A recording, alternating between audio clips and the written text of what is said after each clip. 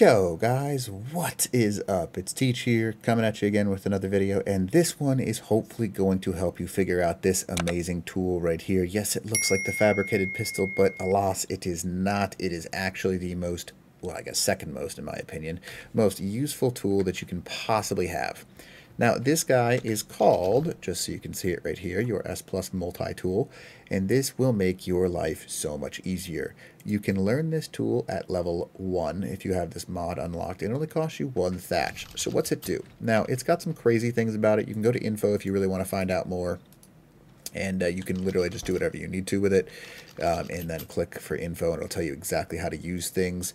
It's got some really neat functions to it, and it just allows you to do some really awesome things. So what can you really do that's so awesome? Why am I talking so much about this? You know what I'm talking about when you're trying to pick up something or demolish something, and you got to go with like a Quetzal or go way up high in order to try and demo it. But insert gun here. Now, you got 2 modes. Well, I guess 3 technically. You can demolish something, and it'll literally demo it from a distance for you. See how it highlights it? Just like that. And then it'll give you all the resources in your inventory. You can pick up internal mode if there's something inside of these, or you can just straight up pick it up. Now, sometimes you have to go in and out of the actual inventory for this guy in order to actually get it working, pickup mode wise, because sometimes you just have to literally do it that way. I don't know why. Sometimes you have to put it away and then pull it back out, and it'll highlight things and allow you to pick those things up. But you have to have pickups available on your actual server. I do not have it on mine, so that's why you're not seeing that option. It would work just like this though, but you would pick up the actual thing, and instead of demoing it, it'll literally just take whatever's important and put it in your inventory, just like the whole structure itself. Now, the next thing, model. This is another really awesome thing. It's easier, in my opinion, to be able to like zoom in like you can see me do here. And you can left click, and it'll actually give you the option, and you can set setting saved, setting cleared. But left click will give you the option to change around this guy right here. And you can do whatever you want. You can say, hey, I want certain things visible or invisible, and this gun will allow you to do that. I'm going to say I don't want any sides on this, or 2 sides, and that's what I want. I'll right click to save that, and then I can apply it by left clicking, and it saves you, literally just gives you the ability to make things appear certain ways, and it saves you so much time. And it's really useful because if you want to make something look a certain way in your base, it's really, really nice to have. Now, that'll allow you to do all kinds of things. You can see that there are only certain things it works for, and that's kind of just how it is, but you know, whatever. Now, glass mode. This is another awesome mode. This basically allows me to clear settings and change the opaqueness of anything that is glass, which is included in the S Plus mod. I can make it so it's completely opaque so you can't see through it, or if I wanted to, I can make sure it's 2-way, and then I can update that thing. But notice how I've actually made it opaque that way. We're going to go ahead and update it so you can see through it. It allows you to literally change things into glass versus not glass. You can make some hilarious traps, some fun ideas, and do some really neat stuff with this glass, because you can turn it so if I was to go ahead and change this mode to model, and I go ahead and say I don't want any sides, but then I take the glass and I go ahead and activate it and make it opaque, you can make it look like you have floating foundations, and it's pretty neat because obviously you've just got this like floating floor, which is really awesome to have access to. There's some really neat things that you can do. Now, turret. This is another incredibly useful thing, especially for PvP. Now, what you can do, just like the other modes, right-click will clear and save things. Notice how saved, cleared.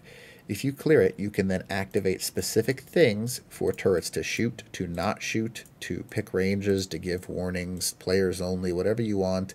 You can exclude or include things. Let's say you don't want it to shoot turtles. You exclude turtles, whatever you want, exclude it, and accept. Now, if you right-click one more time, it'll save the settings from this. And whatever you click next, or any number of things, notice how it's only high in survivors, none there. If I left-click, it applies the settings from this one to this specific turret. Now, that's really useful because obviously you're applying settings to specific turrets, and it allows you to key in instead of just having a big group of turrets like they want you to do now. You can make specific things and turn them on, turn them off, however you want to do it. Really useful. So, now next thing, visibility.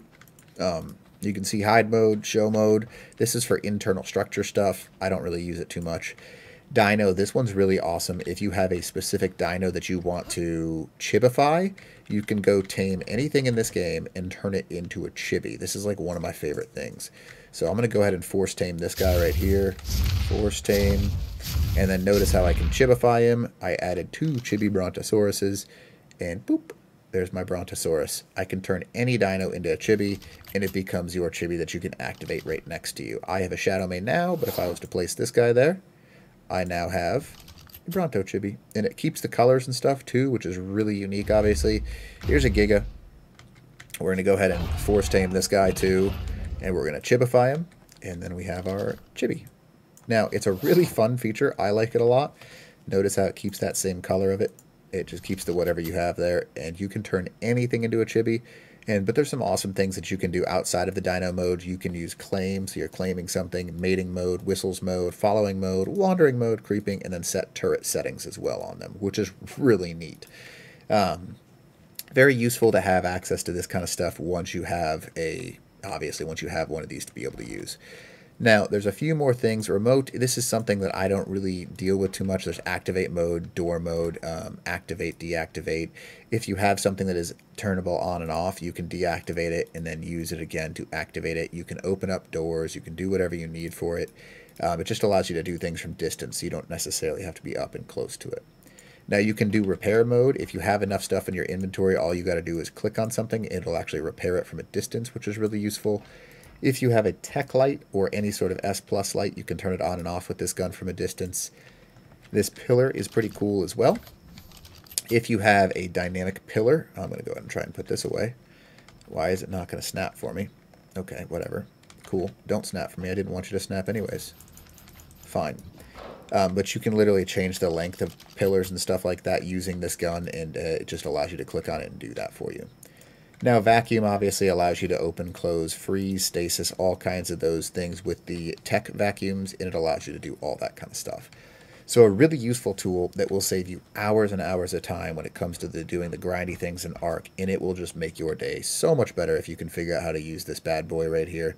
So anyways, hopefully you get to trying to use it, especially if you haven't. If you're not a fan of mods, at least give this a check. Just add something like this to your server. Make yourself so much happier. Save yourself some time. And hopefully this helps you out. And other than that, teach out.